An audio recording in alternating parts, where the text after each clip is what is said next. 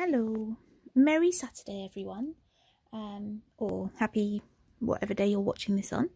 I wanted to show you my current project, and this is definitely gonna be a random video because I don't really know what I'm doing. What I'm trying to do is needle felt a figure of my old dog Bertie, who unfortunately passed away a couple of years ago. Yeah, it was 2 years ago in May, and my mum wants a figure of him for Mother's Day made out of needle felt, but specifically she wanted one from a person who makes them as a business, but it was a lot of money. And I'm not saying don't support people running craft businesses, completely support them, please do, but if you can't afford it and if you feel like you have the potential to be able to make something similar, then maybe try your hand at making one. So that's what I'm doing. So I just wanted to sort of talk to you about my plans, and then I'll make a video when I've finished it to show you the finished product. So if you don't know what an Airedale Terrier looks like, that was what Bertie was. Here are some sample pictures. I've got them from Google. And so Airedale Terriers are fluffy, they are fluffy, large terriers, descended from otter hounds, who are... Ruby is currently dipping her paw in my water and then licking it. Funny cat. Otter hounds were bred to hunt otters in rivers, and so Airedales have got a fairly waterproof coat. It's very furry. They have a natural oil in their fur called lanolin, which is the same as what sheep have. So they are fairly woolly, which helps because obviously what you do in needle felt is felt wool. They can get very furry and very curly and fluffy when they need a haircut, and when their hair is cut they often have fluffy legs. It's left deliberately long but brushed so that it is fluffy, which you can probably see on this one here, but then sometimes they're very curly like this one here, and I love that curliness. And I've got a special wool used for the curly effect on the top coat of my needle felt Bertie. So that is what I'm hoping it will look like, and this is what I've made so far. So I've never done needle felting before, and I've used a few YouTube videos to help to give me some basic knowledge about how to make them, and they were mainly by Felts by Philippa. I will link her channel in the description of this video. She does really good information and tutorial videos, and that's where I got the knowledge for how to do the frame from, and basic knowledge about felts and doing faces and the tools that you need and that kind of thing. So I've ordered my goods from Sweet Pea Dolls, which is a company here in the UK, which has a lot of really nice quality wool, in my opinion. My opinion that I have absolutely no foundation for, but what I've been using seems great.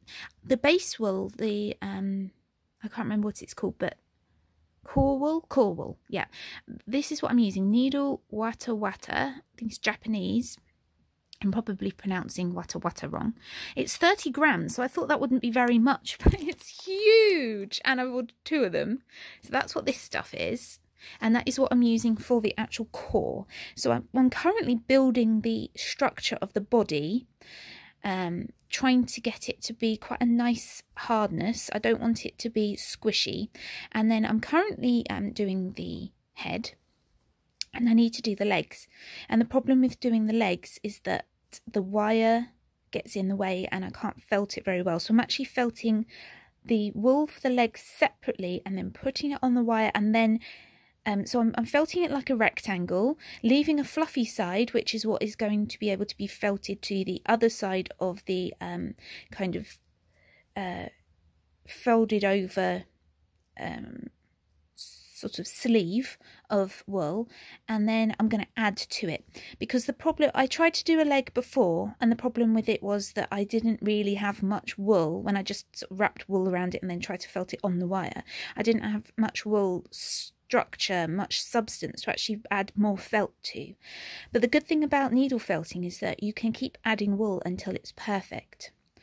I've got some jewellery pliers that I had already bought for the wire, and some old wire clippers.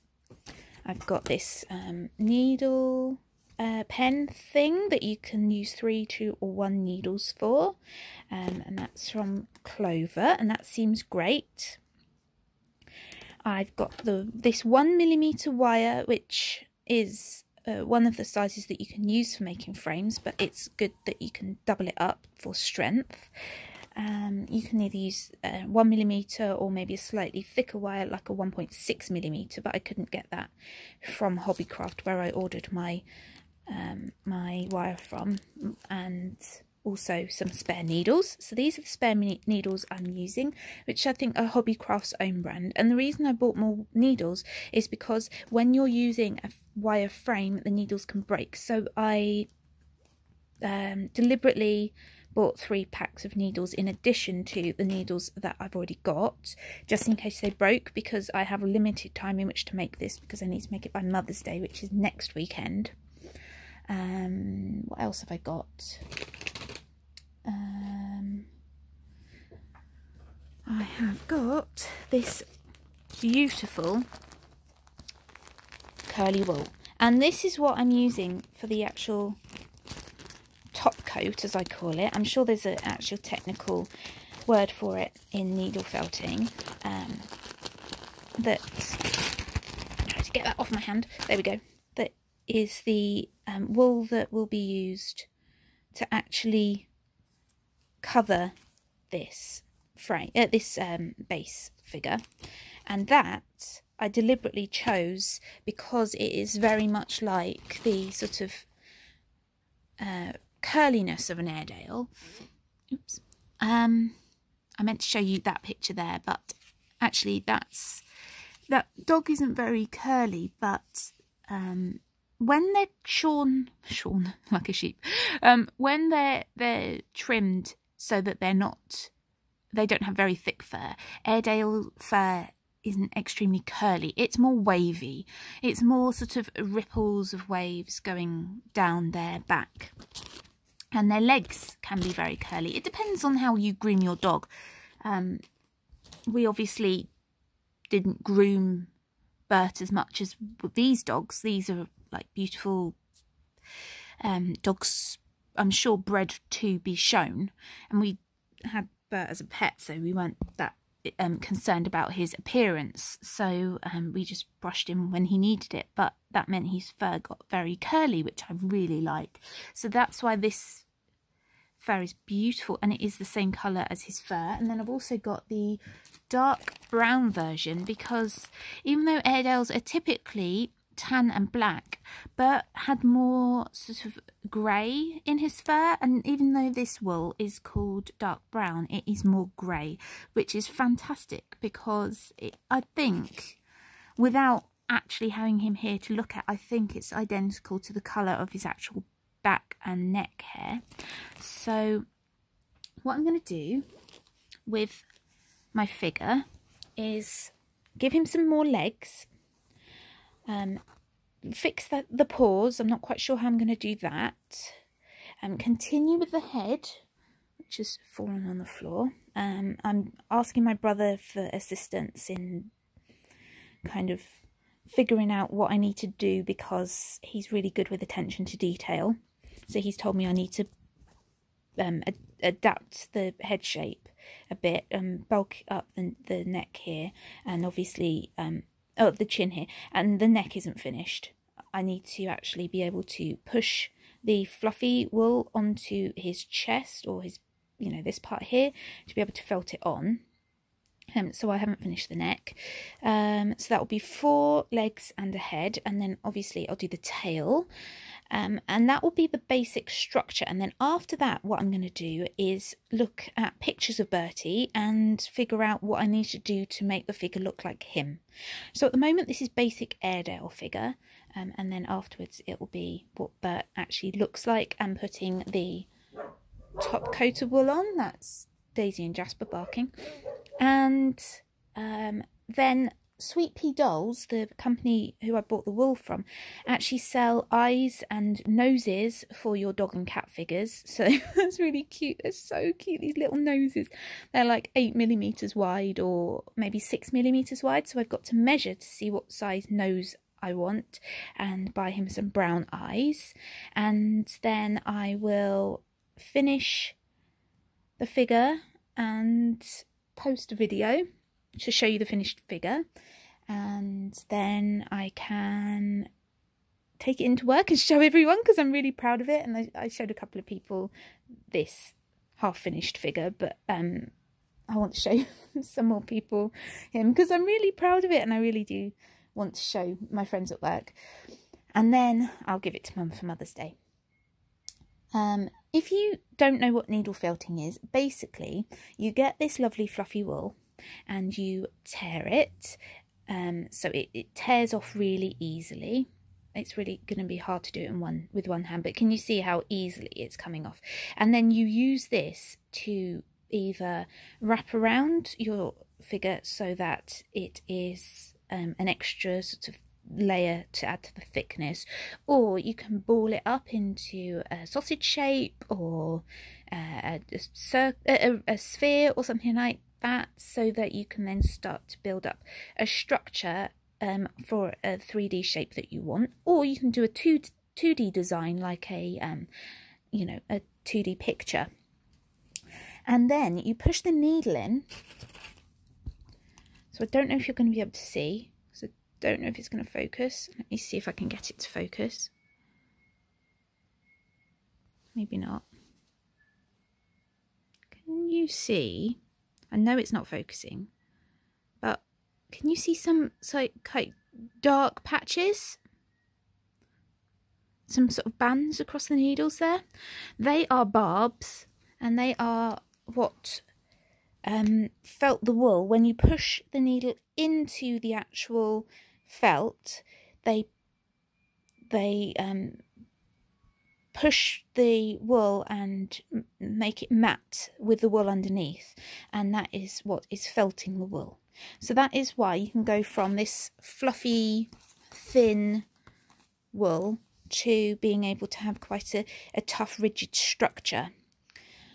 And this is my new obsession. I love it so much, and I really want to make so many more animals, especially dogs.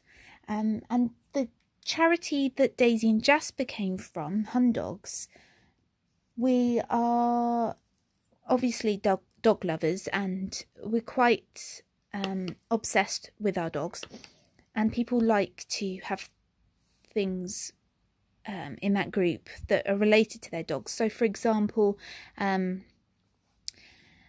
one member of the Hun Dogs community made calendars this year with pictures of our dogs on, that we all then paid for, and the profits went to the charity to be able to bring more dogs over from Hungary. So I am hoping that if I get good at this, I will be able to make figures of people's dogs for them at their request, using lots of sample photos of their dogs, and then sell them to the dog owners, and all the profits can go to the dog charity. And then maybe I'll start making the odd doggy for other people and actually start to earn a little bit of money from that.